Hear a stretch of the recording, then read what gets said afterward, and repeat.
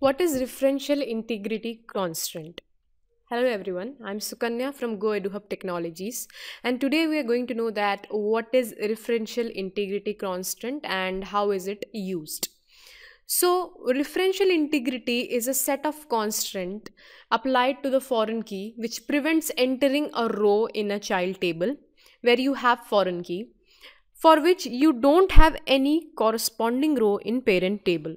Referential integrity prevents your table from incorrect or having incomplete relationship.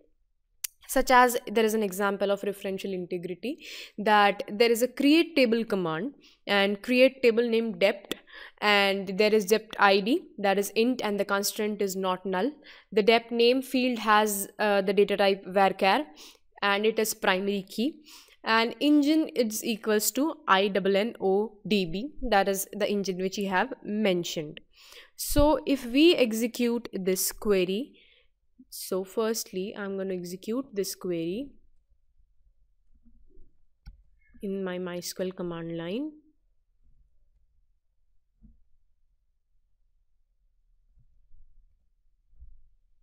The query is executed and it's okay. That means there is no issue in the execution of query and 0 rows affected because right now we don't have any inputs to the table. Next, there is another table named emp, employee table, that is having id, constraints not null, name, the depth id is the foreign key for this and it is referencing the depth of the first table.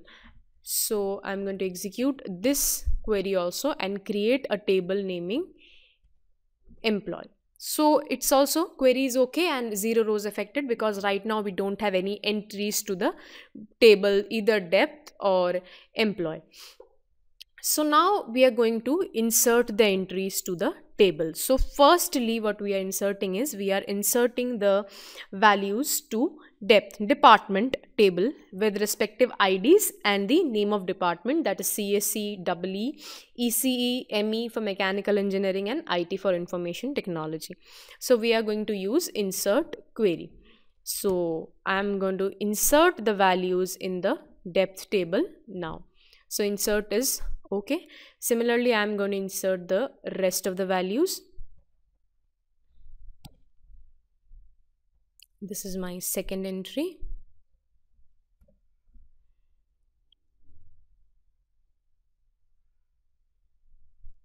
The third entry for ID 103 and the department ECE. This is also query okay, which means there is no syntax error. The next is also for department mechanical engineering ME and the ID is 104. Query okay. And the last entry for table department DEPT is IT department and the ID is 105. So okay, all the queries are being inserted in the table. What next I have to do is I have to check whether the inserted values reflect back in the table or not. So I will run the select command, select asterisk from in which table I have inserted depth. So I will write here depth.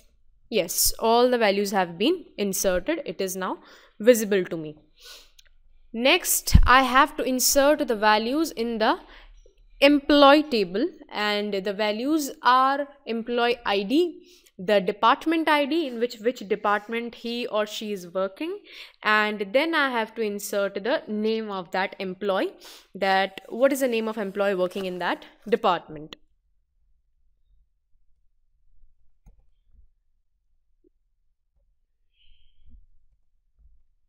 So all the queries have been inserted and now I will run the select command for this table also, and the table name is employee.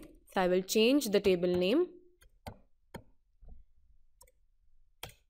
and yes, all the values have been inserted into the table.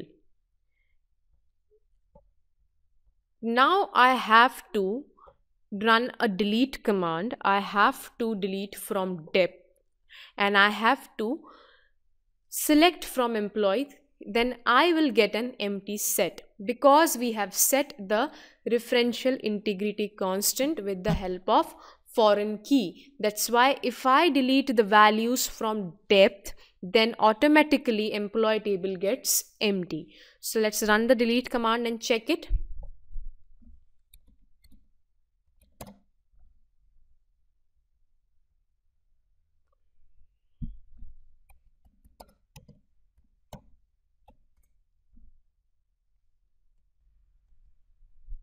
So we can see that if we delete from department table, then the employee table also gets empty set. Now, what are the advantages of referential integrity? It prevents the entry of duplicate data. That means no duplicate data can be entered. Prevents one table from pointing to a non-existing field in another table. You cannot point a non-existing field of the other table. It also guarantees consistency between parent table. Means in the parented table, it also guarantee you the consistency. Prevents the deletion of record that contains a value referred to by a foreign key of the other table. You cannot delete a record that contains a value referred by a foreign key of another table. You can see that we cannot delete here because it is having foreign key constraint of other table. As I have mentioned here, why we can't delete? Because it is having foreign key of other table. That's why we cannot delete the data of that table. And prevents the addition of a record of table that contains foreign key value unless there is a primary key linked with the table. So that's all about referential integrity. Next we will learn in the upcoming videos. Thank you.